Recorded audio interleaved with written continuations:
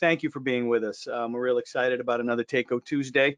And hopefully the weather's nice where you are. I'm looking out the window right now here in New Hampshire and just came out. It's actually like a nice, beautiful, it's a beautiful mid-April day. Of course, it's early May, but hey, you take what you can get, right? And I hope everybody's dealing with the quarantine as best you can.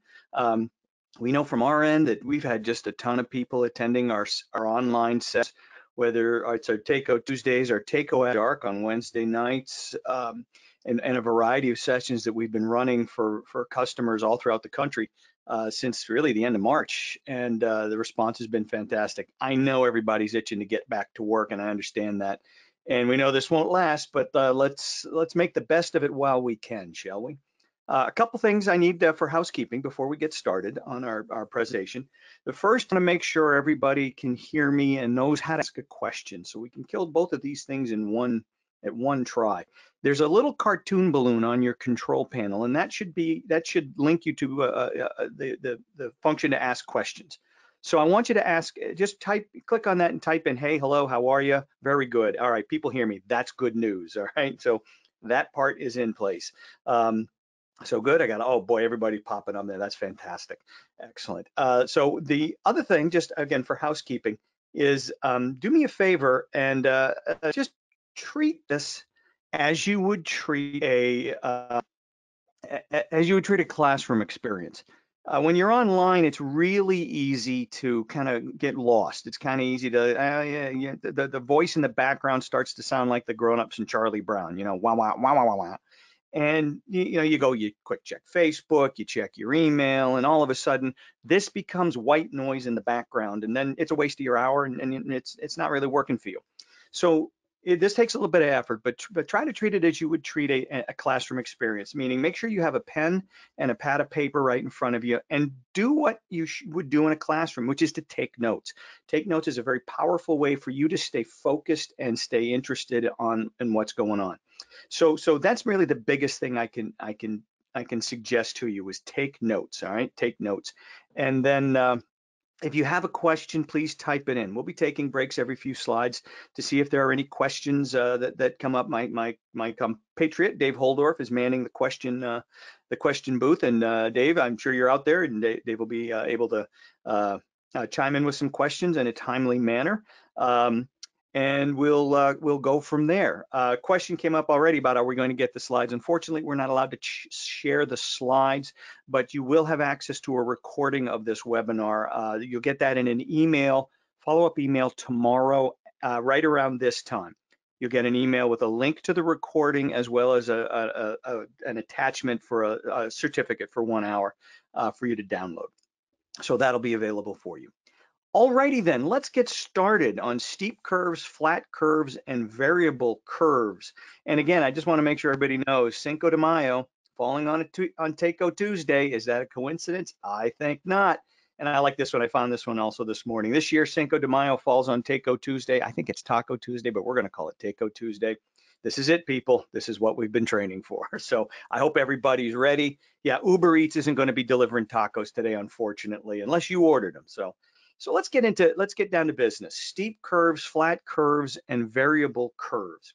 What do they mean and why do they exist? Why do some circulators have curves that look a little bit steeper? Maybe if you're a skier, they might look like a blue square. And why are other circulators, more of a flat curve? If you're a skier, they might look like a green circle.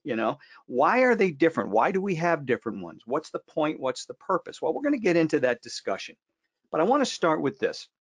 There exists in our world in residential hydronics this thing we call the heat no heat line, right? Obviously, if we're above it, we've done good. If we're below it, not so much. Customers aren't happy, nobody's getting paid. If we're above it, that should be all we care about, right? Well, not necessarily all we care about. All too often, because the real world is an unforgiving mother. I'll give you that. The real world, tends to rule all. Sometimes that's what we get done. All right. The real world is the real world. So as long as nobody's freezing to death and blaming us, we tend to think, hey, we've done our job. Life is good. Well, there's a little bit more to it than that. If you think about it, People not freezing to death and blaming you is kind of like the bare minimum requirement when you're in the hydronics business. Would you agree? It's the bare minimum requirement, meaning if I do that, everything else is gravy. I got to do that. But in reality, if you think about it, it's kind of the same thing as going through 4 years of high school with a D minus grade average. You've passed the bare minimum standards required by that class. You passed, barely, but you passed. All right. And at the end of 4 years, if in every class you took, you got a D minus for the year, you get a diploma. You passed. You've achieved the minimum requirements from the state to get a high school diploma. Now get the heck out of our building, right? I gotta believe in our industry, when you guys first started, guys, ladies, and et cetera, you first started on the job and you got your first day, you showed up with your lunch bag and you had your tools and you were all nice clean uniform and you're all excited to learn this wild and crazy and wonderful world and build yourself a career. I really doubt anybody said to themselves, my goal is to work hard, study hard, learn everything I can, so someday I'm going to barely just not suck. Nobody started with that. Nobody, D minus isn't good enough, all right? We all aspired to better. We aspired to comfort. We aspired to efficiency. We aspire to putting in systems, okay? We aspire to putting in systems as opposed to a collection of parts. Now, if you've been in any seminar I've done over the past several years, you know I believe this wholeheartedly, is there's a big difference between a system and a collection of parts. It does not take a particularly impressive skill set to slap together some pipes, some fittings, some valves, some mechanical equipment, circulators, and a boiler, wire it up, have it make fire, have the pumps come on and deliver heat and keep people from freezing to death. That's not a hard trick. A reasonably competent handyman, not even a highly skilled one, a reasonably competent handyman could pull that off. Why do we exist as professionals? Why do we have the names on our shirts? Why do we have the signs on the truck? Why do we have licensing? Why do we have, all the stuff that we do? Is because we actually look at systems. A system, as defined, should be something where the whole is greater than the sum of the parts, and the parts themselves are not chosen for convenience or for price, but for purpose. All right, I'm using this circulator because this circulator today on this job makes the most sense. I'm using this other circulator tomorrow because on that job it makes the most sense. All of the parts are chosen for a purpose, not necessarily convenience. So that's the difference between a professional and an amateur, in my opinion. There's also this talk about European technology, and hey, the variable speed circulators we sell today, the ECM variable speed circulators, did get their start in Europe. Over in 2000, a company called Ascol was the very first company to develop and introduce an ECM variable speed circulator for residential applications. It was Ascol in the year 2000. A couple of others came about a year later, but Ascol was the first. Several years ago, I'd say 4 or 5 years ago, Taco purchased the circulator division of Ascol. And we've done what we've done since then is Americanize a lot of the products that they have available, and we're part of a global company now. But over in Europe, systems are different. All right, systems are just plain different. What you're looking at here is your typical European heating system. All right, you have a boiler, a low loss header, and then you have panel radiators out in all of the rooms. And each panel radiator has its own dedicated supply and return. All right, it's a home run to each individual radiator. There are no central thermostats wired back to the boiler. The boiler kind of does what the boiler does. There are no central thermostats.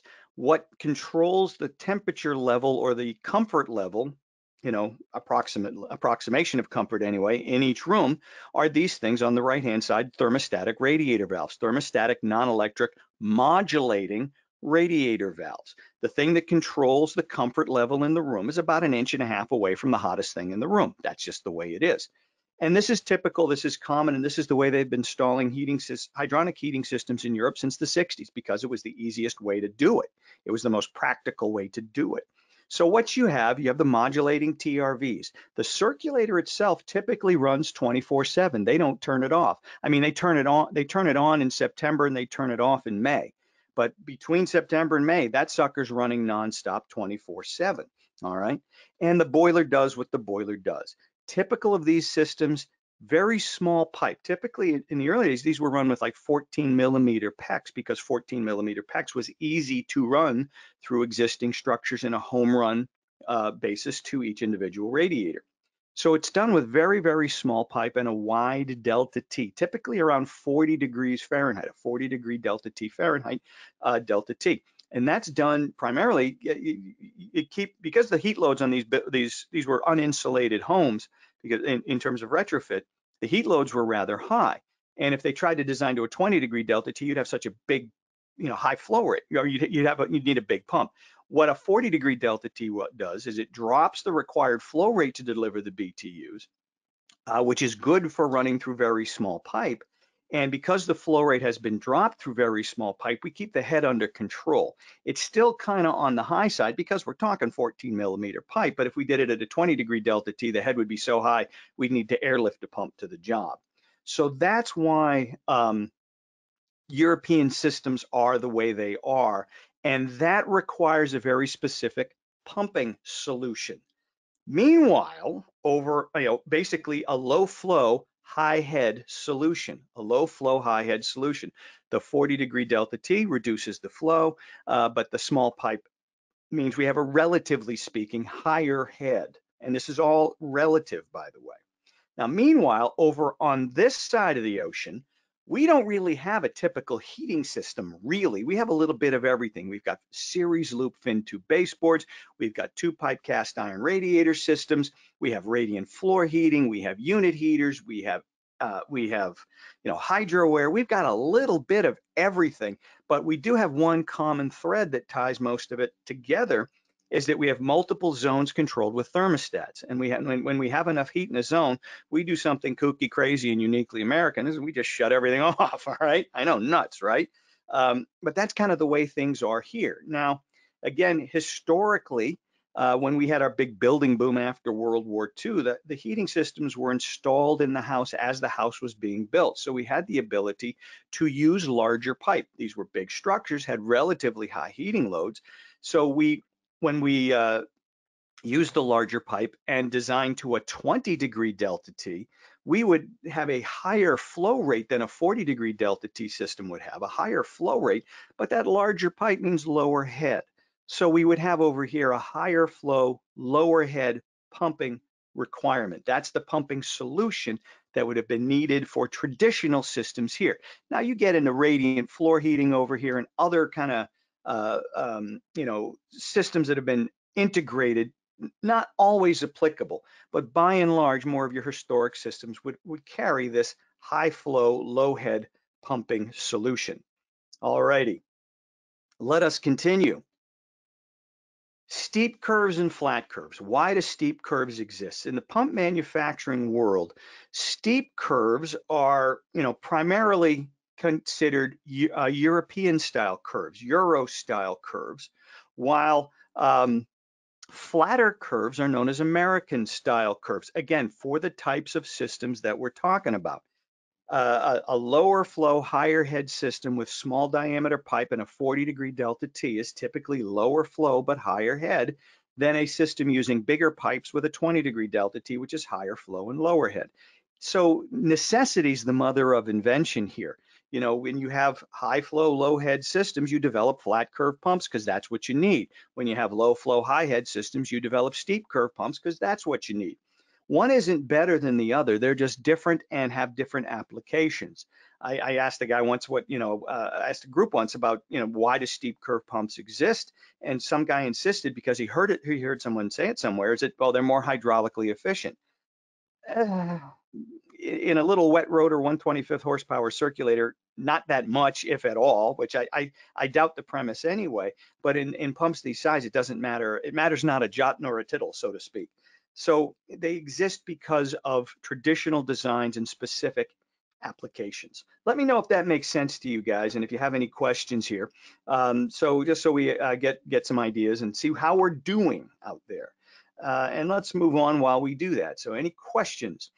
Does smaller pipe, here's one from Bill Garnett, does smaller pipe mean higher head, or is it just less carrying capacity? It can be a little bit of both, Bill. Both. Yep. Again, if I try to run you know, a half a gallon a minute through 14 millimeter PEX, I'll get a half a gallon a minute through 14 millimeter PEX. And if that's designed to a 40-degree delta T, I'll get the BTUs I need through that. It's just a wider delta T. But that smaller pipe is going to impart more pressure loss on the fluid.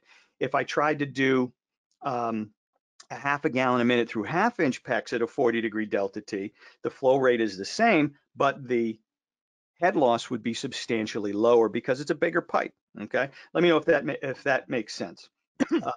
If that makes sense Sorry. to you. Alrighty, now let's talk about excuse me. Let's talk about system curves. Pump curves are generated at the factory. We have some machinery to do that, and it basically it's a matter of it's kind of like a big vat with a pipe coming out of it. It might look kind of like this. All right, let's see if I can draw one up here. Boom, boom, boom, boom. It's like this, and it goes back in, and I've got a pump here, and I have a little flow control valve here, and a pressure gauge here. All right. The way we start off is we turn the pump on, and then we close this valve. So there's 0 gallons per minute, and we read the pressure gauge. In theory, that should be the highest pressure that gauge would read at that point. We find that PSI multiplied by 2.31, and that would be this point right here on the pump curve. All right. Next, we open up that flow valve to 1 gallon a minute. All right. So we go to 1 GPM. We read the pressure gauge. It should be a little bit lower. Okay, it's over here. Then we go to 2 and 3 and 4 and 5 and 6. Read that pressure gauge multiplied by 2.31 because 1 PSI equals 2.31 feet ahead. And we simply mark the points on the plot. We connect the dots, and there's the pump curve. It's a pretty simple process, and maybe a little more technical than that, but for our purposes, that's kind of where we need to be. With a fixed speed pump, more flow, less head pressure differential created by the circulator. Now, when it comes to the system curve, the pump curve is fixed. The circulator is going to do what the circulator is going to do because the circulator runs on that pump curve. Energy in equals energy out. The circulator must run on that pump curve. A system curve is a little bit different, but it's very important. It's the hydraulic fingerprint of the system. All right, every piping system has its own unique system curve. All right, it's a function of flow and head loss as we calculate the system's flow based on the heat load that the pump has to satisfy, and the head loss based upon the friction loss the water is going to experience as it goes through the piping system. All right. The reason the system curve is important is because it's all about the intersection. We can do an awful lot of work to find that we need a pump that can do 5 gallons a minute at 5 feet ahead, right? But the minute, drop my pen here, the minute we put a circulator on there, we can do an awful lot of work. Says this is where the system needs to be. But the minute we slap a pump on there, it's never going to work here. It's always going to work here. The circulator dictates the flow. The circulator dictates the flow, and it's all about that intersection. The system will always work where the system curve intersects the pump curve. Now, here's the math to figure it out, all right? Once you calculate your flow in head, this takes us back to maybe 5th or 6th grade math that we thought we'd never use. What you can do with this math formula is, I know it's 5 at 5. Based on that math formula, I can figure out what the head would be at 1 gallon a minute. What would it be at 2? What would it be at 3? What would it be at 4? What would it be at 6? Blah, blah, blah. And I can plot those points out on the graph, connect the dots, and I've created a system curve. Now, in residential hydronics, you very rarely need to do this. The most important thing you do need to know is this point right here. We can do a lot of math to figure that, but we're not going to work there. This is the important part. Where is that thing going to land? And here's the thing about system curves. They're not a straight line. All right, sometimes depending upon the flow and head correlation, they can shoot up like a rocket ship. All right, I'm going to do one mathematically. I'm going to show you an easier way on how to do it. All right, so let's do the math. Let's say I have a zone, a single zone, and I have a pump for that zone. All right, and I know I have 3 gallons a minute at 6 feet ahead. To use this formula, head 1 divided by head 2 equals flow 1 divided by flow 2 squared, I just put in what I know. Head 1 and flow 1 I know. Head 1 is 6 feet ahead. Flow 1 is 3 gallons a minute. Now I just pick what my other flow should be. All right, I want to know what the head would be at 6 gallons a minute, right there. I want to know what the head would be at 6 gallons a minute. Now you would think, well, it should be 6 gallons. If it's 6 feet ahead at 3 gallons a minute, at 6 gallons a minute, it should be 12 feet ahead, right? Doesn't work that way. All right. So let's math this thing out, and we simplify doing that sixth grade algebra we thought we'd never use again. So 6 divided by x equals 3 divided by 6 squared. 3 divided by 6 is 0.5. 0.5 squared is 0.25. Now a little bit of algebra. To get rid of this divided by x, I multiply both sides by x, all right? So now I have 6 equals 0.25x. Now just to solve for x, I divide both sides by 0.25, and I find that my head at 6 gallons a minute is 24 feet ahead. So again, it shoots up like a rocket ship. Flow and head are related. As flow goes up, head goes up exponentially. All right. So that's just the math way to do it. There's an easier way, which I'm sure you're excited about. The easier way is to use a B&G system sizer wheel, scale number 5, and this is pretty easy to use. In the white window, whoops, here we go. In the white window, here we have GPM. All right, that's in the white window. On the blue, these blue numbers represent feet ahead. So what you do is you line up 3 gallons a minute with 6 feet ahead right there, okay? And then you simply read in both directions to find your different points. So at 4 gallons a minute, my head is 11 feet. At 5 gallons a minute, my head is 17 feet. At 6 gallons a minute, there you are at 24. 7, we're at about 33. All right. If I want to go the other direction, I know at 2 gallons a minute, it looks like I'm at about 2 3/4. And then we go down again at 1 gallon a minute, I'm at like 0.7. All right. So from there, you can put your points on the plot and see where you intersect. All right. Why does all this matter? Why on earth do we care? Residentially, here's why. Okay. Here I put these on the plot, and I've just plotted them on a couple of different 3-speed circulators. All right. The first set of lines here is for the Takeo 0015 standard efficiency. Typical of any real any standard 3-speed circulator you're going to see out there. The 0015 standard efficiency, the Grundfos 1558, the B&G NRF 22, they're all basically the same pump. All right, and then up top we have the 0013 3-speed. Well, here are the points, and then you just, like I said, you just connect the dots. All right, and the points of intersection are where the system's actually going to operate. Now, if I only need 3 gallons a minute at 6 feet ahead, in reality, for this 30,000 BTU zone, I need to run that circulator at low speed. But everybody within the sound of my voice knows what's going to happen. If someone's putting a 3-speed circulator, why don't you type it in and tell me where you think that circulator is going to be set, right? Let me know where you think that 3-speed circulator is going to be set. I'd be very interested in knowing what you think. All right. Yep. High speed 3, high speed never fails. Yep. Every time. We call it contractor no callback mode. So if I need 3 gallons a minute at 6 feet ahead under design conditions, in reality, I'm at nearly 5 gallons a minute at 14 feet ahead. All right. 5 gallons a minute at 14 feet ahead instead of 3 at 6. Now, here's the thing. Am I going to be above that heat, no heat line? Oh, heck yes. I will be above the heat, no heat line. But couple of things. I may, at 5 gallons a minute, it's iffy. I may develop some velocity noise issues and maybe some erosion issues. That's a possibility, number one. But number two, I have 66% more flow than I need. All right. If we remember the universal hydronics formula that states GPM equals BTUH divided by delta T times 500, right? Now, I started with 3 gallons a minute, and because we had a 20-degree delta T, I'm dealing with a 30,000 BTU zone, right? But I'm not giving it 3 gallons a minute, I'm giving it 5. I'm still getting 30,000 BTUs. I can't get more out of it. I don't need more under design conditions, all right? So what's going to happen? That delta T's got to give. That delta T is going to go way down.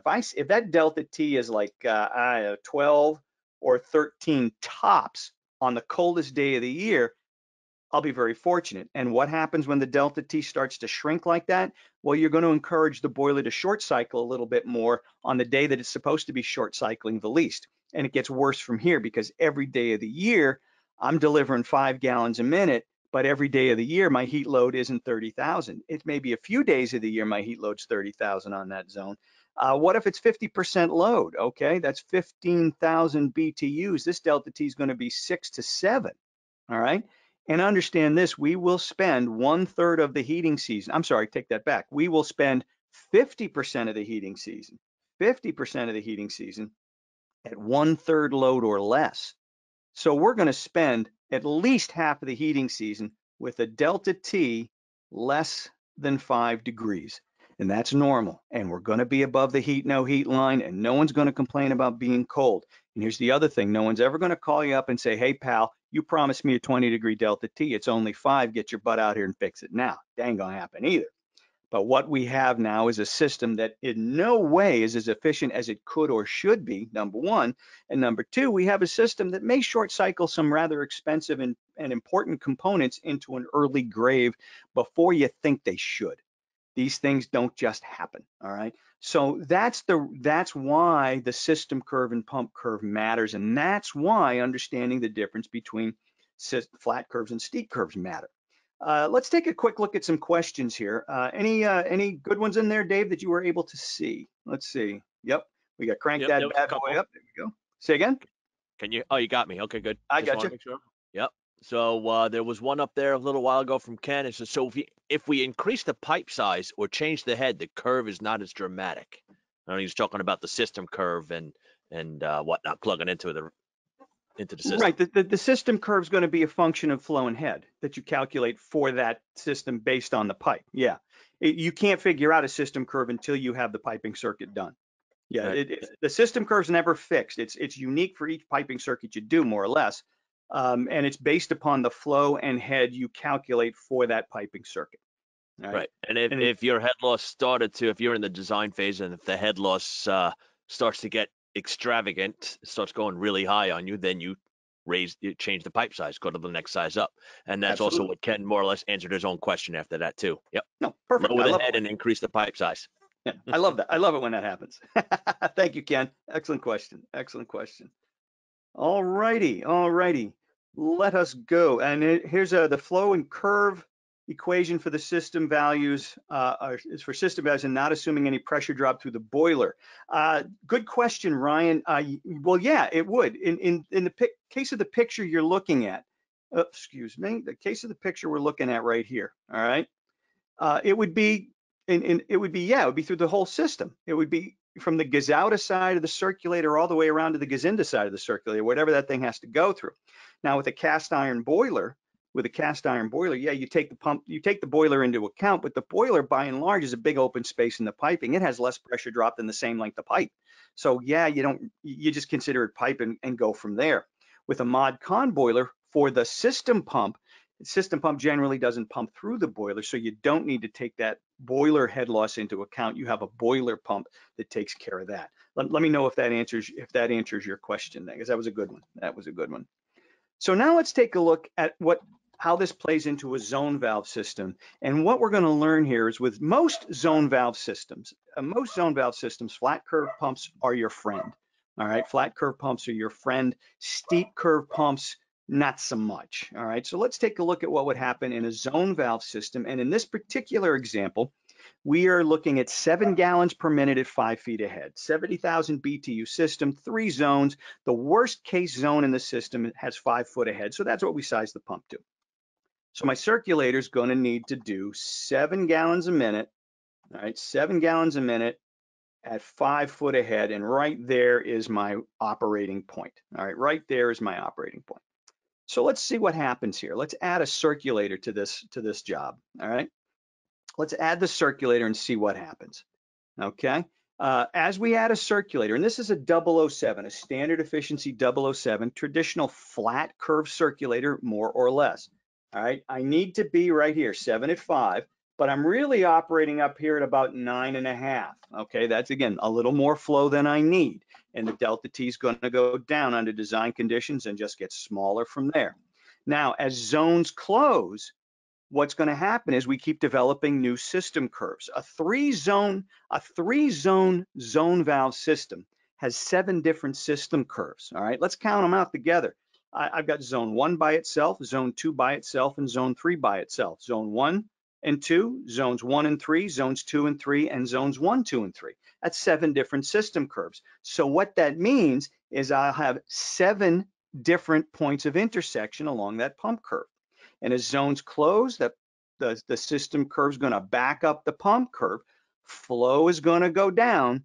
And in this case, because it's still got a curve, flow is going to go down, but head pressure differential created by the circulator has to go up, but just a little bit. All right. The beauty of flat curve pumps with zone valves is that big differences in flow, all right, say 9.5 to 2, a big difference in flow results in a relatively small difference in delta P. I'm sorry, that should say delta P right there, or pressure differential created by the circulator. All right, a small difference in pressure differential created by the circulator. So why is that important? Why does that matter? Why do we prefer that? Well, let's take a look at the alternative, shall we? Let's do the same thing with a steep curve pump. Okay, again, this is kind of emulating your your 3-speed pump at contractor no callback mode. Okay, again, 7 gallons a minute at 5 feet ahead. I'm still at about 9.5 gallons a minute. Hey, there, no difference. As luck would have it, there's no difference in what's going on in terms of flow and head. But as flow goes down, meaning as zones close, again, those system curves are fixed, man. Those system curves are the 6 system curves. We've just put a different pump curve on it, so we're getting different points of intersection. So as flow goes down, the head pressure differential in this case goes way up. All right, it goes way up to the point where we're up over 15, maybe over 15 feet ahead here. All right, we're over 15 feet ahead. So now a big difference in flow equals a big difference in delta P. All right, the head pressure differential goes up.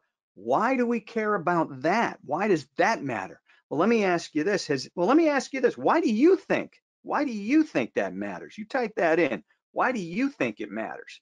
Why should we care? Because again, ain't nobody going to call you up and say, hey, I'm cold and it's your fault. Why? Why does this matter? Okay. Why does this matter? Let's see what you got, people. Give us your best shot. Boom, boom, boom. Noise. Noise. You'll get some noise. What kind of noise? Yeah, you're going to get noise in the zone valves. Anybody ever have a water hammer? There you go, James. Excellent. Water hammer. What you're going to have, you may have some velocity issues depending upon the flow rate, but you're going to have that zone valve when it closes, and it doesn't matter what kind it is. Bang, bang, bang. It's going to sound like it's playing La Bamba, all right? I mean, bang, bang, bang, bang. It's Zone valves have a tendency to bang when closing off against this kind of pressure differential, not so much down here, all right? So you're going to get banging zone valves. Erosion in the fittings is a velocity slash high flow rate thing. So velocity through erosion in the fittings is based upon velocity. If it exceeds maybe 4, 5, 6 feet per second, you might see that. So that's if you have really high flow rates through a specific size of pipe. That can happen. If I need to be down here somewhere for this combination of zones, and I'm up here at 5 gallons a minute, very well may have some velocity noise. But the thing that's going to really get people calling up is why are my zone valves banging? Right? Why are my zone valves banging? So there is the problem right there. We don't want that. And again, we also with overpump, we're still overpumping here too. Never forget that we are overpumping here, people. More flow than we need, and we are stuck with that incredible shrinking delta T, which is a much bigger problem. We don't like banging zone valves, all right? But we're still getting heat. We don't like velocity noise. We're still getting heat. When we combine all of that along with an incredible shrinking delta T, now we have a system that makes noise, that's got velocity issues, that may start to erode, that's nowhere near as efficient as the customer thought it was going to be or what the system should have been. Nobody's freezing to death, but that doesn't mean, we've achieved the goals of comfort, efficiency, and long-term operation. They may very well not be freezing to death, but that efficiency has gone out the window rather. It's not anywhere close to what it could or should be. And the long-term operation, no, we're short cycling things into an early grave. And that is why I believe that the circulator has more to say about overall system operation and overall system efficiency than we've ever given it credit for. All right. And it's because it's the one constant. I've heard people tell me, oh, the system's going to do what the system's going to do. Yuck, yuck, yuck. No, the system's going to do what the circulator tells it to do, because the circulator, no matter what, has to work on that curve, and it's going to make the system work on that curve. It's the way it is. All righty. So a couple more questions in here. There was one I saw as I was scrolling through, and I want to get back to it. I think I know which Ba-bum-bum-ba-dum-ba-dum-bum. one you're talking about. Yeah, Should but a we pay balancing attention valve. to too low of a head in our system? Is that the one you're looking at? Nope, nope, nope. Okay. Right now I'm looking at why don't we just put a balancing valve on the system? Oh, And yes. Sean, I'm gonna presume you mean a flow balancing valve on each zone, like a circuit setter, if that's what you mean. A circuit setter, you can set the flow for each zone. All right, you definitely can set the flow for each zone, but you still got to work on that pump curve at some point. So we may not be over, so we're kind of adding extra restriction in here. If you mean a pressure differential bypass valve, we'll discuss that one in a second. Yes, Okay. he says why, yeah, like a circuit setter. Why don't we Yeah. put one of those in instead? Yep. You can certainly put circuit setters in there, or you could pick the right pump, one of the two. I mean, in this case, you'd need 3 circuit setters versus one correct pump. There are different ways to go about this that we're going to discuss, but yeah, you could definitely put flow setters on each zone. Absolutely, absolutely. Or pick the right pump in the first place and skip step one. Um, it's just a matter of how you want to get there. Okay, either one will work. Either one will work. All righty. Here's one. Many times contractors select the pump prior to finalizing the head loss calculations. How do they manage? Asked Mohammed. Oh boy, I think they guess.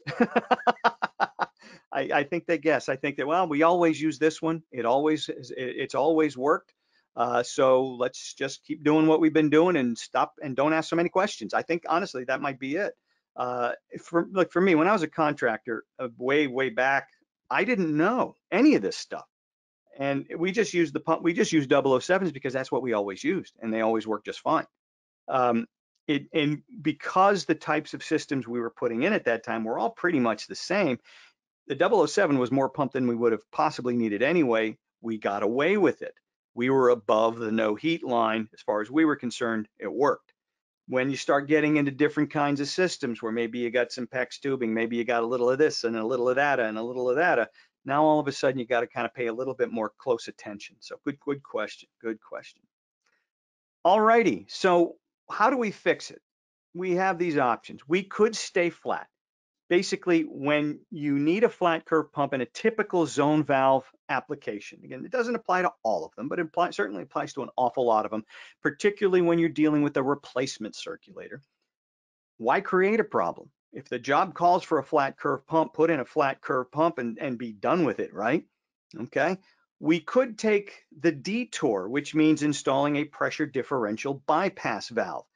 But folks, a pressure differential bypass valve is a band-aid for a self-inflicted wound. It's the price you have to pay for insisting on using the wrong circulator for the job. The You've used a steep curve 3-speed pump basically, as we've seen, where you really need a flat curve pump. A pressure differential bypass valve does one thing, and what it does is it turns a steep curve pump into a flat curve pump. That's really all it does. There's no magic to it. That's essentially what it does. And if all it does is turn a steep curve pump into a flat curve pump in this application, well, why the hell not use a flat curve pump in the first place? I mean, I know crazy talk, right? That's not how the Europeans do it. I don't know. That's got nothing to do with how the Europeans do it. Why create a problem in the first place and then solve it? Okay, first off, why create a problem in the first place? But secondly, why create a problem in the first place and then spend some of your customers' money some more of your customers' money to solve the problem you just created. To me, it's completely illogical. That's the way the last one is to adjust and adapt. We can adjust and adapt, and that's where we get into the variable curves, the variable curves. Dave, before we jump into that, any questions that we need to address before moving on? Oh, one of them just popped up and it says, what is the minimum flow for the circulators? Only one zone open, low flow. Does the pump burn up? Good question. Does the pump burn up? Pump will get hot. When we start working way up on the top of a pump curve, that's when pumps tend to get hot. The bigger the pump, the bigger the problem, I think. The bigger the pump, the bigger the problem. But in little 125th horsepower and below circulators, basically the pump's going to get hot. If it shuts off and it deadheads for an extended period of time, and you'd be surprised how long that time frame really is. Yeah, you can eventually burn the pump out. Running it consistently, nonstop, really high on the pump curve or really far out on the pump curves, not the best thing for the pump. The sweet spot's kind of that middle third or middle half of the curve for best operation. But for a little 125th horsepower pump, running a little bit up high or a little bit down low occasionally is not going to shorten its life significantly. Would you agree with that, Dave? Oh yeah, definitely. Yeah, once you get bigger, that's when, when you look at pump curves that we have for the larger circs, we usually don't go out to the very end. We want to stay in the middle for what we kind of call the sweet spot. Um, but in a small res circulator like these, yeah, we're not gonna hurt them too much. Yeah. Yeah, there we go.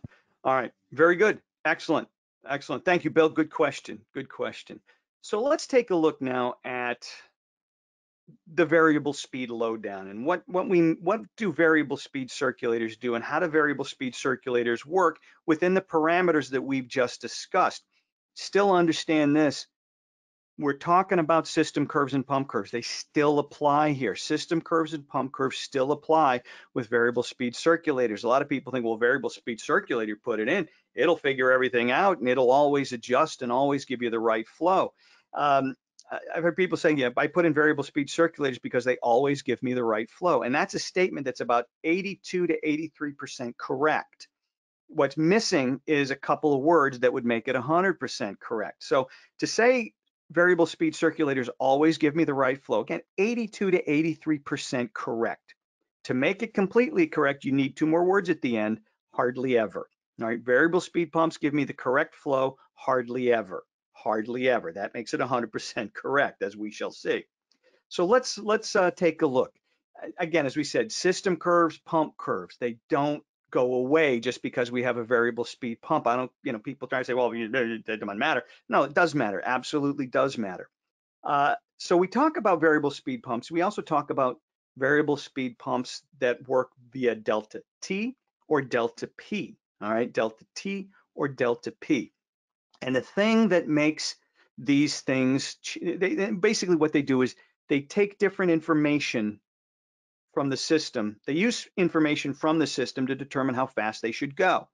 Delta T pump uses the difference between the supply water temperature and the return water temperature to determine how fast it should be. You program in the designed for delta T into the pump.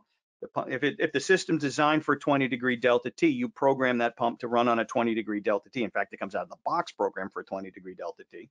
And what it'll do is whatever the water temperature is going out to the system, it'll sense that, and it'll have a sensor on the return side to sense the temperature of the water coming back, and it'll speed up and slow down to try to keep it at 20 degrees.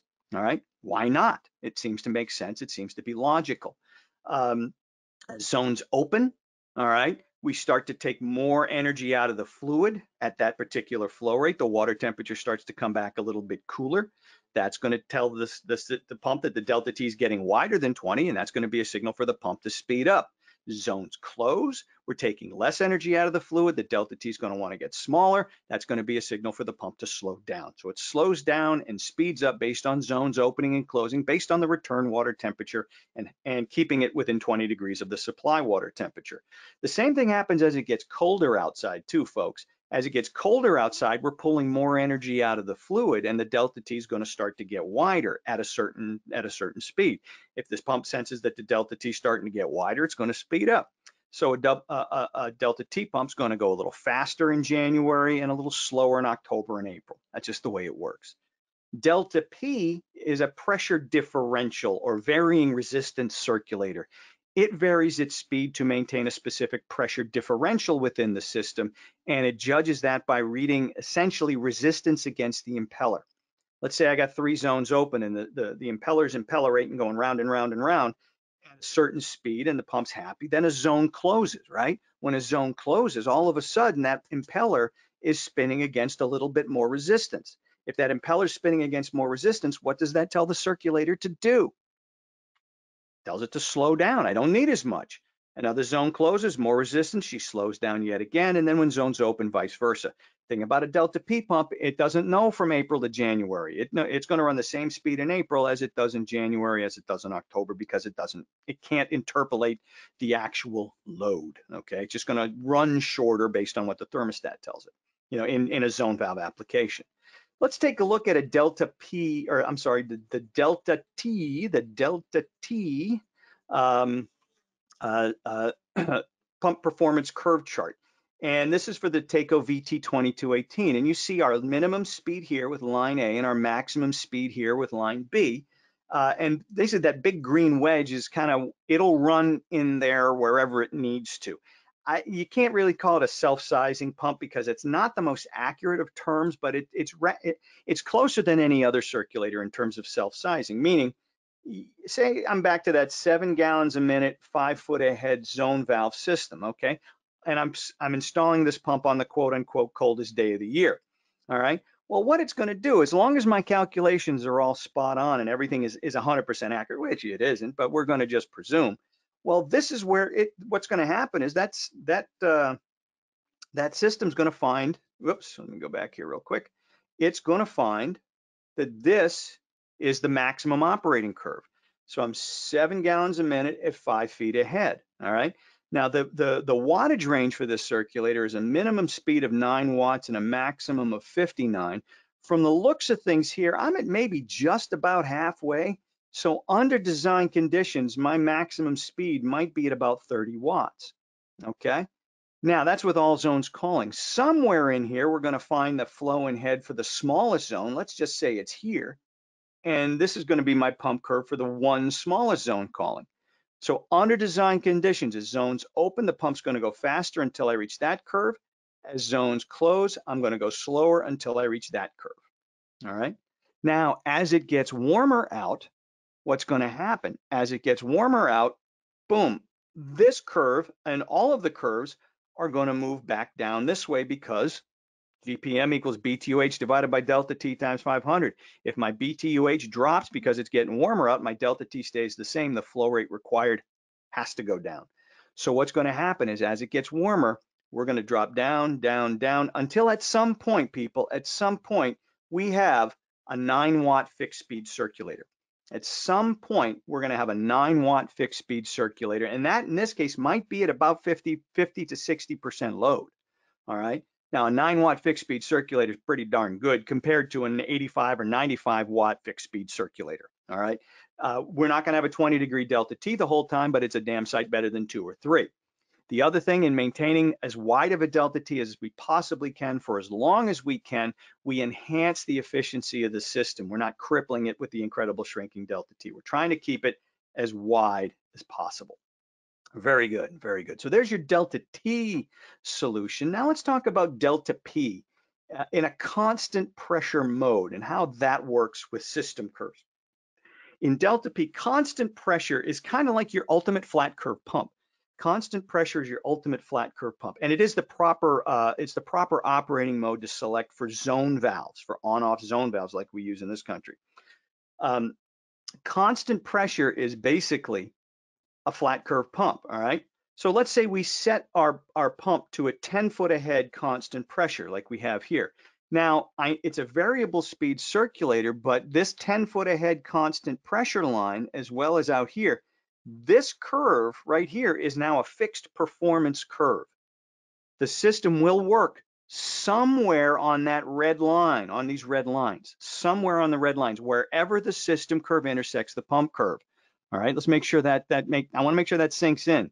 That red line that I just drew there, that red line is a fixed performance curve. The system will perform somewhere along that curve. All right, that curve is fixed, and the system will operate where system curves intersect the pump curve with a constant pressure application. So again, 7 gallons a minute, 5 foot ahead. That's where I want to be. Now let's draw the system curve. The system curve is like so. So what it's doing is it's intersecting right here. Okay, it's intersecting right here. So it's not going to go above 10 foot ahead. But instead of operating out here, which in this case is a 44-watt pump performance curve, it's operating on this curve. So there's a cajillion of these curves that have been programmed into the brain, and it will drop from one to the other. So instead of going at 44 watts, maybe that's 33 watts per se. Now, when a zone closes, so let's say I have a new system curve, all right? This is my operating point, but now I have a zone closes. I have a new system curve. So the way this thing will actually work is for like a nanosecond and a half, we're going to work up here like it normally would on if that was a fixed curve circulator, right? It's going to work up there for a nanosecond, for about as long as it takes for that impeller to note that there's more resistance, all right? As soon as it notes that there's more resistance, then bang, it's going to drop right back down to that 10 foot ahead constant pressure line, to the point where it looks kind of like that, okay? So now I'm operating on this curve, which is less than 33 watts. So maybe now we're down to 30 watts. Another zone closes, we go up and down again. It's going to look like we're just sliding right across, okay? And maybe now we're down to 25 watts, and then maybe now we're down to, say, 20 watts or whatever it might be, okay? We're maintaining that constant pressure, and the system has to work on that line. That's why we say they give me the right flow hardly ever. All right, because I need to be down here. I need to be down here, but at 10, if this is where I've programmed that circulator, I'm going to operate up there on the fixed performance curve. Dave, how are we doing for questions? We are doing really well right now. So we did have one question more on the dynamics of the design of the circulator itself, more in commercial. But hopefully, David, what we just showed you here was showing you how a delta P circulator works. He was looking for the difference on variable torque commercial circulators and being designed with delta P like we have here. So that part, we know the one side of it very well ourselves. Unfortunately, I know John and I don't have that much detail on pre-programmed variable torque circulators on the larger drive style systems. Take a look and maybe give one of our commercial engineers a call if you want. Right. What we'll do is we can get your email address and make sure that gets addressed for you. So let's take a look now at the Takeo 0015E3 for an example. This is a 3-setting delta P pump. If you like 3-speed pumps, what this does, it's the same thing. It's a 3-setting pump, but it is variable speed in the low and medium settings. At high, it's a full speed, fixed speed pump, but it addresses some of the shortcomings in that low and medium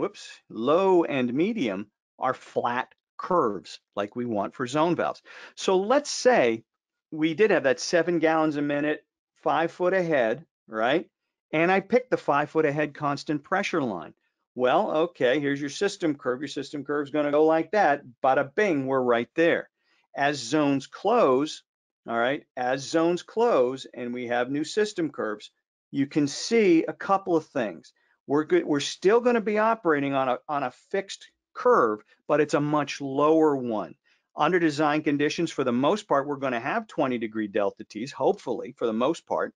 As it gets warmer out, we're not, but it's better than having 2 or 3 degree delta T's, all right?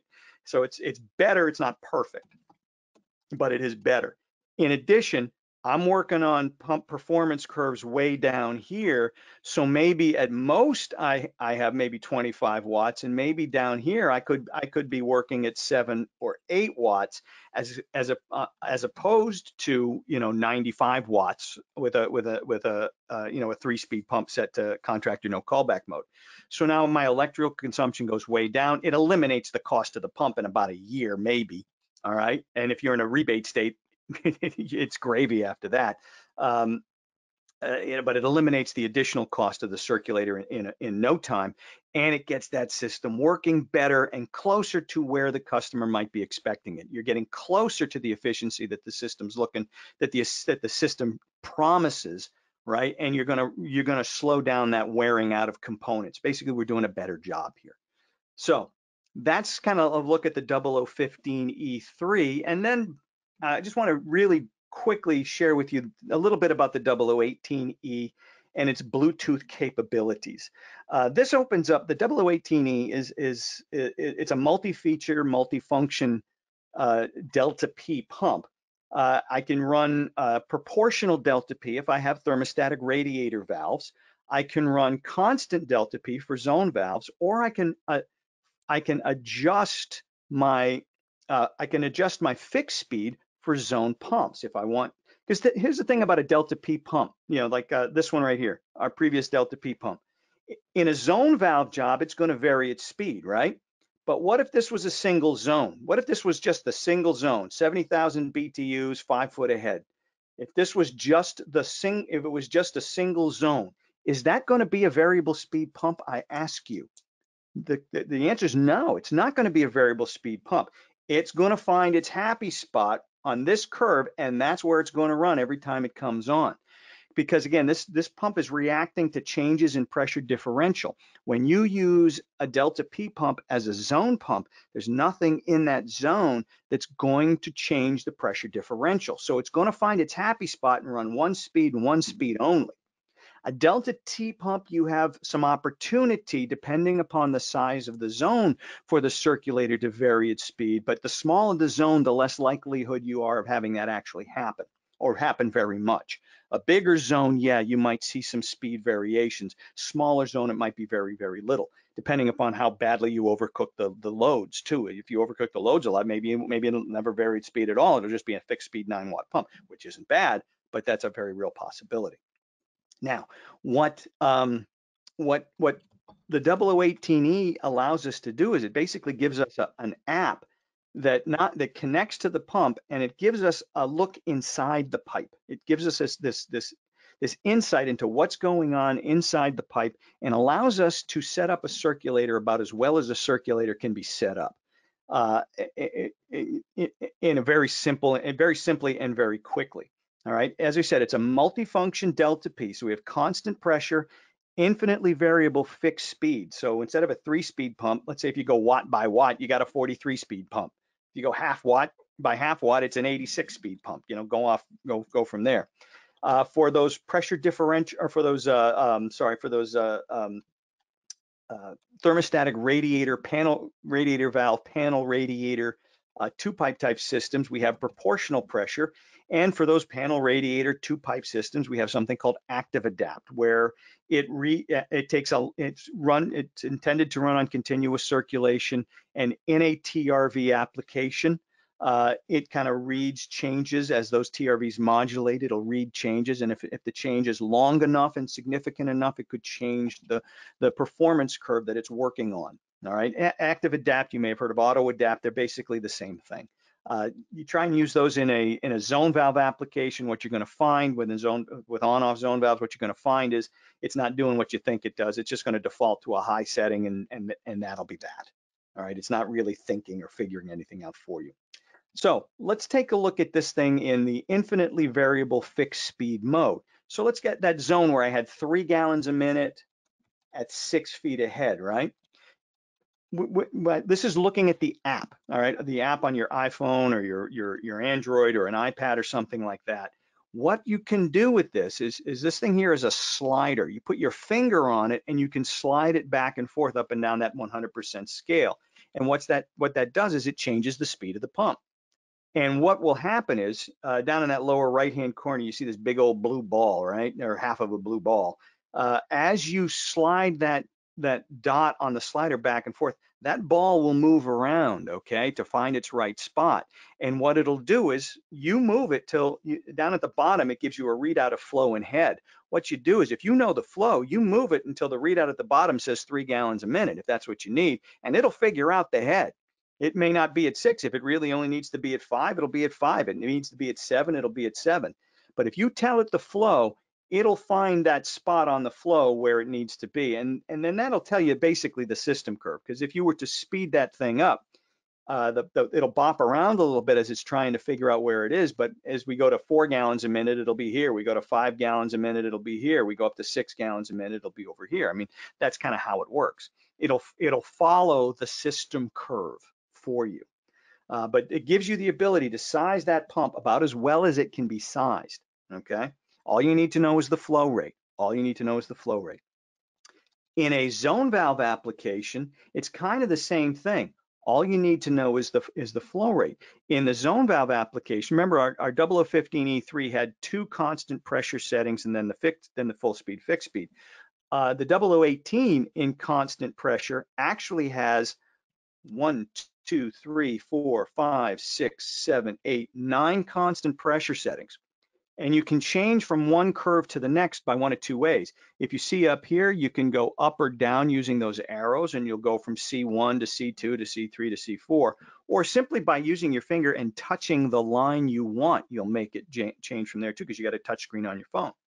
So our zone valve system was 7 gallons a minute at 5 foot ahead. Now, if I know it's 7 gallons a minute and I know it's 5 foot ahead, I just touch the 5 foot ahead line and bing, I'm gone. I'm done. All right, it'll take care of everything from there, and it will work on this curve. If I don't know the head, but I do know the flow, then what you do is you actually go back here to the fixed speed, all right, and you adjust your circle until this dot goes to 7 gallons a minute, or your desired flow rate in this case would be, in this example, would be 7 gallons a minute. Once it reads 7 gallons a minute, it'll tell you the head, and there's a little readout down at the bottom that'll tell you what the head loss is. And if it says 5 feet ahead, well, okay, I know it's 7 gallons a minute. It's telling me 5 feet ahead. So I go back here, I simply press the 5 foot ahead line, and I'm done. All right, Glorioski, we're finished. And that's about as easy and about as effective and about as simply as you can program a circulator, because what this is actually doing is you're not guessing, you're not presuming. What you're doing is you're looking at the actual hydraulics of the system and you're telling it, I want it to be 5 gallons or 7 gallons a minute. It's telling me it's 5 foot ahead. Bam, that's how I'm going to program it. So it takes a lot of that. It takes a lot of the guesswork out of the system, not by magic, not by relying on fairy tales, but by actually seeing the reality inside of the system for yourself with your own eyes. So that's again the advantage of that sort of a thing. So I hope this discussion on different types of circulators and different types of pump curves has been useful to you. What I want to do now is I just want to basically open it up to your questions and kind of see where we're at and see what the dealio is. How are you guys doing, and what Well, we did have a kind of question questions come do you in, have? John. Oh, we got a One of the bunch coming in. Excellent. Yeah, we've got a couple. Yep. So one of the questions came in was, how does the pump measure the head? All right. So I guess we just want to review. It's not really measuring the head itself. It's looking at an RPM and an amp draw, and it's going to do a calculation to figure out what speed it's going to run at. So there are no pressure sensors built into the system itself or the Right. circulator. Yeah. None of these circulators. It doesn't matter who makes them, and none of the circulators down in this level are what we would say. What's the word I'm looking for? We are have pressure sensors built in. A lot of people say, "Oh, that's got internal sensors." No, none of them do. They don't have internal sensors. It's a mathematical interpolation of, as Dave said, the RPM of the impeller and the resistance, which is inferred as amp draw, by the brains. It does a little bit of math and says, yeah, okay, here's about what it is. Is it 100% accurate? No, probably 95% accurate, 98% accurate. It's pretty darn accurate, is what we've found. So so that was a terrific question. That one came from Evan Cornell, I think. Yep. Um, let's see what else we got here. A project with multiple 0018s. How do you Bluetooth to multiple circulators? Do you address them? Good question, Gary. Yeah, you can name them. You can name them. Like say you had 3 circulators. You can name them Mo, Larry, and Curly if you wanted to. You just do one at a time. So you shut 2 of them off, turn one on, you use your app, you connect to that one, you immediately name it. Again, let's call it, this one's going to be Mo. You name that one Mo, you program that one, you shut it off, you turn on Larry, all right? You name it Larry, and then you program that one, shut it off, and then you go to Curly. And if you have more, then you go to Shemp, Curly Joe, Joe. I think we've run out of stooges, but if you have more than 6 stooges, more than 6 pumps, you need more than 6 stooges. So yeah, that's how you would do that. You just do one at a time, and you measure, then you name it, and then you program each one at a time. So Okay, very good. another question came in is when is the payback on using a VFD pump over constant speed / 3-speed circulators came in from Bill O'Donnell. A VFD, if you're talking commercially, that I've never done the math on the larger commercial pumps, and I bristle at the word payback anyway, in terms of because paybacking somehow means it's going to pay for itself, and they don't pay for itself. It's a circulator. You're buying it and you're feeding it energy, and it's giving you flow. All right, you make that deal. You can't renegotiate that deal. All right, circulators never pay for themselves. They use energy and they do a job for you. I think the word you're looking for, and maybe this is just semantics on my part, it's offset. At what point does the electricity I don't use to run it offset the additional cost compared to, let's say, a 0015 versus a 0015 E3? Yeah, that's a good question. And it's going to depend on a couple of things. How well you program it, all right, how well you program it, and your cost per kilowatt hour. We've seen things, if they're programmed just so, if they're programmed properly, we've seen that offset in less than 2 years, which at that point is nothing, it's nothing. A lot of the New England states, a lot of states in the Northeast actually have incentives and rebates and things through the utilities to help offset the installed costs. At that point, there's nothing to talk about here in terms of offset. But in areas where there are no incentives or rebates, it depends on the pump you buy, but it's going to be just in terms of electricity, a couple of years max, I think. But what you got to look at, that's the cherry on top of the sundae. In my opinion, what you got to look at is how does this circulator impact the efficiency of the system? How does this circulator impact the incredible shrinking delta T? How does this circulator impact potential short cycling?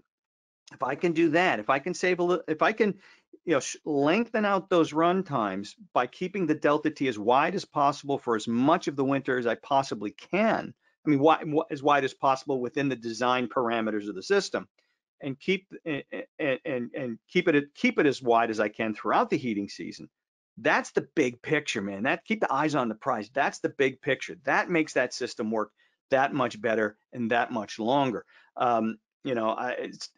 The electrical savings is nice. You get into bigger pumps. Now you start talking about over 1 horse, man, or even 3/4 horse. We're having a different discussion in terms of watts, okay? We're having a much different discussion. That's going to be much quicker if it's a big difference in wattage, absolutely. But in these little guys, it takes very little time. Is green program still programmed into the 00E circulators? Yes, they are. Dave, do you have the specifics on that? I do.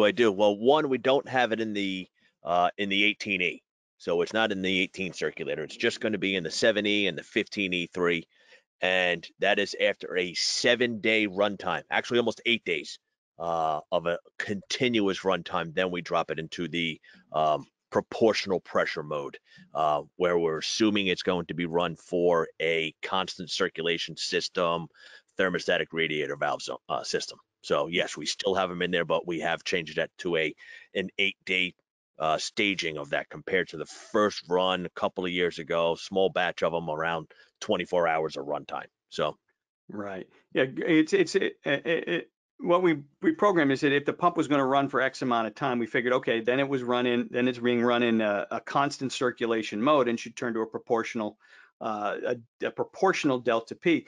What happened is in a couple of really weird locations, weird situations, we had a really long cold snap, and even though it wasn't an on-off situation, they went into that green mode. So we extended the time before it does, and it works much better that way. Will you continue to make the 007Z pumps? I'm guessing you mean the 007E, Jerry, if that's the case. I'm going to assume the zone pump, the one that has the relay built into it. Oh, okay, the zone pump. If you mean the one that has the relay built into it, yes, as long as the DOE lets us. The DOE, we expect the DOE to say all circulators must be of this type of 23. That's what I'm thinking. That could change, but that's kind of what we're looking at um, in terms of those guidelines. Commercially, the guidelines went into effect this past January 22nd for anything 1 horse and above. The smaller pumps, they're looking at 2023 perhaps. Which model would you recommend for CHW and a delta T of 16? Is that for a chilled water application, delta T of 16? Our delta T pump, the VT2218, as long as the parameters fit what you're trying to do, and it may or may not, but a delta T pump would certainly make a lot of sense there. Ours does work in a chilled water mode. So maybe let me know if that helps you, if that helps answer your question. All righty, what else we got up here, Dave? We just got a new one that just popped in from Jeremy. Can the ECM circulator be adjusted for different fluid types? Example, 25 or 50% glycol, since flow and head are not directly measured. I can't Um, speak to larger ones. I don't believe so. These, no, they're just going to work on the 10 foot ahead constant pressure line. And if it's got to work a little harder to get there, it's going to work. It's going to, generally speaking, if you set it to 10 foot ahead, it's going to work at 10 foot ahead, regardless of what the fluid is. David, do you concur? yeah. Is that your Oh understanding? yeah, definitely. I think I Exactly. understand the question. Yeah. That's the way I look at it too. And if he were to use a delta T circulator in there, it's just going to follow the temp drop, right? So regardless of what the Right. fluid is in the system, it's just looking for the temperature there. Yeah, yeah. So yeah, regardless of the fluid, it doesn't care what's inside the pipe. It just wants to. It's just is only concerned about the temperature. Yeah. All righty. Very good. Very good. Question from Yasser. I'm sorry, I can't share the slides. We're not allowed to. But again, you will see you will have a link to the recording of the webinar made available to you tomorrow. So unfortunately, we're not allowed to share the slides, but you do have the recording available, so you can review it from there. If that helps you, Yasser. All righty. And Keep those questions coming. yep, another question came in as he meant for that chilled water from Yuma before. Mm-hmm. What recommendation do we have? Well, the VT2218 does have a minimum water temperature of 36 degrees. So if your system is not operating any cooler than that, you can go with the VT2218 on that if it's going to fit your flow and head requirements that we have there. So obviously, with any circulators, it's also important to watch out for that condensation when you're doing anything chilled water wise, so you're not condensing on the motor and the electronics themselves. So Very good, very good. All righty. Okay, I'm just scrolling back here, see what else we have. Do you ever balance on zone return water temperature? Do we ever balance on zone return water temperature? That's an interesting question, Bill. Balance what on zone return water temperature? Balance I'm going to flow? assume I'm assuming he's looking at, do we try to choke the flow down, or we put a circuit setter in for zoning to try to get that 20-degree delta? And it does get tough trying to do that when you're trying to balance a zone valve system based on a delta T, because it's kind of what I call dynamic balancing. Yeah, You, yeah, you yes, you yes. slow down the flow in one, you get to exactly to your 20 degrees, then you go to adjust the other zone, and it's going to change the flow in the one you just adjusted. So it does become a challenge to try to get it exactly. I think the biggest balancing that we have in any residential setting is the thermostat you have in the house. Right, right. So that's probably the best way to do it. We try to size and design it as close as you can, without having to try to put in the balancing valves. You can if you wanted to. It does help, but you try to get close to your flow rather than by delta T. Yeah, it does become a challenge on Yeah. individuals like that. Yeah, and again, Dan Kearns actually makes a good point here. Yeah, you would have to balance on the coldest day of the year too, Or at least half load if or you at know least your head you have to and know move it for was half 10. load. Right. Yeah. Right, because that's going to change with that. That delta is going to change, so it becomes problematic. And Dave makes a good point. It's even like balancing radiant manifolds. People think those are very real fine-tuned kind of dials and valves. It really the balancing valves on radiant manifold have one job, and that's to trick the water into thinking all the loops are the same length, so they it goes through all of them the same. And then your zoning takes care of the balancing. People said, well, if I get too much flow in this zone, can I choke it down? Well, you can choke that one loop down, but you're going to increase the flow in every other loop. So you're chasing your tail when it comes to balancing in that respect. So probably same thing, only different in terms of balancing based on temperature, if that makes sense. Okay. For domestic hot water recirculation system using thermostatic valves instead of circuit setters, what kind of control do you recommend, delta P or delta T? Thermostatic valves on a domestic hot water recirculation system. Are you talking about an undersink valve? Is that what you're talking about, George, or are you looking at something different? Typically, with domestic hot water recirculation, uh, fixed speed is fine. Really, variable speed does it. There's pretty much anybody who sells a domestic hot water recirculation pump will tell you to set it to a fixed speed, whatever that fixed speed is. Adjust it if you want that infinitely adjustable thing on like a 0018 type pump, if it had with a stainless steel volute, or our 006E3 is an infinitely variable fixed speed pump.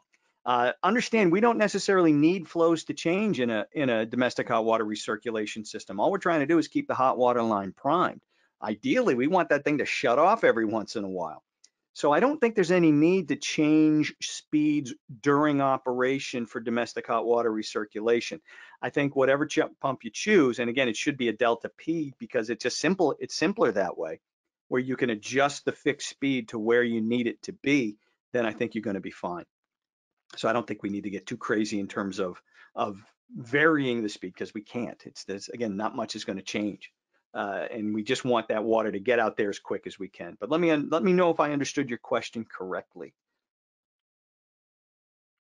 All right, any more questions out there, gang? If not, this has been kind of a fun way to share Taco Tuesdays with you.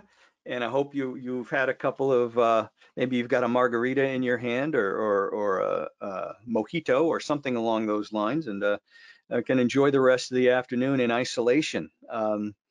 Uh, Anybody out there getting outside or doing much of anything? I mean, gorgeous day today, so I'm gonna get outside and do a little something this afternoon. But golf courses are closed here in New Hampshire until next Monday. How are things where you are? You guys keeping busy? That's maybe the biggest question. Are you keeping busy? As work steady? Are we making sure that we're staying good and fit and keeping the businesses going and everything like that, while being social distance. So we got a beautiful day out in Jersey. Evan's going to be playing hoops with the kids in a little bit. Very good, very good. Excellent. Scott's finishing his back deck. Nice up in Ontario. Excellent, excellent. Golf courses are open in Buffalo. Eric, I'm in the car. No, I can't get in what they're going to do here when they reopen, I guess they're doing this elsewhere too, is when you check in, you got to show your driver's license that you are in fact a resident. They don't want people crossing state lines to play golf. So that's okay. That's okay. Are you going to get Wow. snow in Buffalo though? Oh my God. Well, it's Buffalo. I guess that's expected. Oh my goodness. Golf courses are open in Florida. Yeah. Still going to the office. Everything's running full bore in Alberta. Excellent, Darren. That's good. Doing a little bit of motorcycle riding out there in Pennsylvania. Very good, Ken. It's a beautiful day for that. Spring on a motorcycle is just the best. Just the best. There's golfing in Idaho. It's gonna be the longest week of my life waiting for Monday. It's here in New York on Long Island. It's back open again. Just So stop. Just stop. I know. Hiding from my wife and kids in the basement. I am trapped. Please send help. We're coming down. We're coming down to get you, Bill. Just shine a beacon in the air. We'll come. We'll find you. We'll find you. All right, Joe Finelli's barbecuing every day out on the deck. Wine is flowing, and you're selling Takeo in Newtown, Pennsylvania. I love you, brother. Golf is open, beer is cold, and people are crazy. Yes, that's pretty much it. Hey, Scott, you got a Ducati? Oh, what a great motorcycle. Great to bring the Ducati out for a ride in the hills. Absolutely. Snowing in New Brunswick. All right. I assume you've got those Yep. kitten golf cleats with the That was with the one. that was from Wednesday night. Yes, Yes, the I ones that are yes. walking on kittens. Your nieces, they're like walking on kittens, man. They are Yeah. so comfortable. Oh, I just wear them just for fun, man. Okay, in Doha, we got Mohammed and Mohammed working as usual. Very good, excellent. Hope things are safe there. It's warm in Miami. Let's see, another martini. Sure, there we go. And Marty Smith, working at home for the past 5 years, expert at social distancing, troubleshooting calls are up, engineering calls down. Well, there you go. Yeah, yeah. I've been working at home mo pretty much full time since I think 2006, 2005. I don't think I could go back to an office now. It wouldn't work out well for the people there or for me, I don't think. Uh, how do you receive PDHs? Asked Jonathan Woodside. Good question, Jonathan. Tomorrow you will receive in your follow-up email, there will be an attachment for you to download a certificate indicating 1 hour of continuing ed. And you can submit that. That should work for you. All right. Thanks a lot for the webinar. Mohammed, thank you. Appreciate it. Zero coronavirus in Jordan past 1 week. Oh, that's good news. That's good news. And we're still in the throes of it here, and hopefully it's turning. We'll see. We'll see. The weather's getting nicer. People need to be outside and doing stuff. We have every couple of weeks we have a block party on our street where we just get out in our lawn chairs and we stay a good 6-8 feet apart from each other, but just sit in a big, up and down the street and yak at each other and walk around a little bit, stay away from each other. But we get to socialize, and it's amazing how the little things in life, like just talking to your neighbors, become so important and so satisfying. Yeah, Getting I know how takeout. my dog feels now. Yeah, that's Every right. time somebody walks by, she's been going nuts for the past 9 years. Now I know why. I do the That's same right. thing. You're not barking if someone walks by the house. Well, I don't want to know what you're I'm doing. starting to, yeah, I'm just starting to yell at them now and start, hey, neighbor, how you doing? So yeah. So that's what she's been doing all these years. Now there you go. Now you know what it's like to be a dog. All righty, folks. Awesome. Yeah, maybe, and Richard McGrath, maybe a lot of people remember what it's like to be a human being. I think so. I hope so. I really do. I mean, this is we'll be kinder to one another, be more helpful to one another, and appreciate others for our differences and similarities much more than before. So maybe something will come out of this, and I hope that's across the world, not just in the U.S. But yeah, without getting too emotional or sentimental about it, that's what I hope for. Anyway, folks, that's it. Thank you so much for the gift of your time, and thank you for joining us. Really do appreciate it. And stay with us. And next week we'll have a commercial presentation with Rich Medeiros and Brett Zerba, and then we'll be back a week after that with another residentially focused one.